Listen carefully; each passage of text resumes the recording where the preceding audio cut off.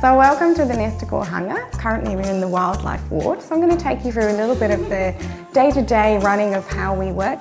So in the morning we come in first thing and we check everyone's all okay. And wildlife comes in at any time of the day, so one of us has to be prepared for it to arrive. And this is all the medications which our patients have and the food requirements. We've got our oral rehydration fluids, and then we've got our diets ready for everyone's breakfast. So I'll start with the grey warbler. So every morning we'll get the weight on each of our bird, and then we clean out our houses. So we have a really great ground maintenance team. So for all of our zoo patients and wildlife patients, we use natural browse that they would have in the wild.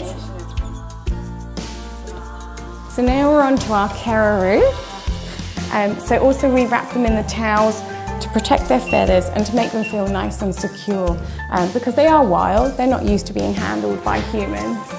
For the whole of our morning treatments, it takes us about an hour to 2 hours, depending on the amount of birds that we have in the hospital.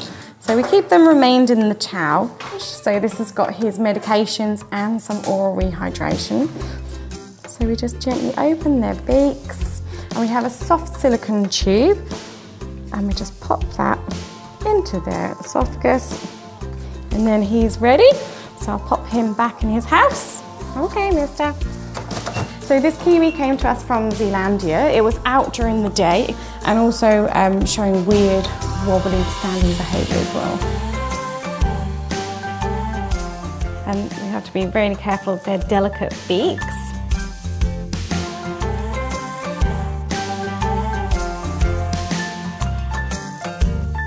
So welcome to our laboratory. I'm just going to give you an overview of what we've got in here. So we do a range of in-house analyses. So here we've got our lead care analyzer where we can test for lead toxicities. And we've got what's called an epoch. So this gives us blood gases for when we're doing anaesthesia.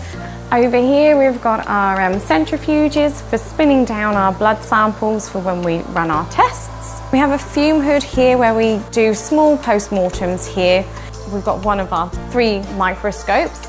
So this one's in use by our vet Val here, and she's looking at a hematology slide, so that's called a white blood cell count.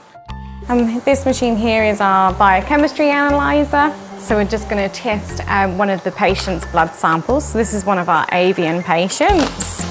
So I'm just rotating the sample to mix up the blood. So this checks for dehydration and the level of red blood cells. And for this one I need to spin it down in the centrifuge, and then we'll pop the lid on, and then we'll set that to run.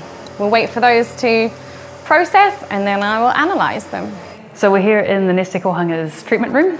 In this room we do a lot of our zoo health checks and our wildlife health checks as well. So today we're health checking a kingfisher. The kingfisher came in yesterday, he's come from the wild, and we're going to do some x-rays and have a closer look at him to see if we can figure out what's wrong with him.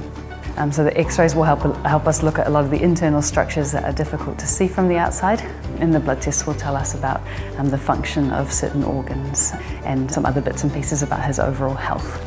His little beak is inside a face mask. The face mask is attached via all this tubing to our anaesthetic machine. As he falls asleep, we'll take him out of the towel, we'll place a few monitoring devices for the anaesthetic, and we'll start taking some x-rays. But the good news is I can't see any broken bones. A blood sample will help tell us what's going on inside the bird. So we've turned our anaesthetic off at this stage. We're waiting for our patient to finish waking up. So he's probably been caught by a cat, so he's got some injuries, but I reckon we can fix those up and get him back out into the wild soon. So I hope you've enjoyed a behind the scenes tour at the Nest Te Kōhanga, and it's given you a brief insight into what we do here.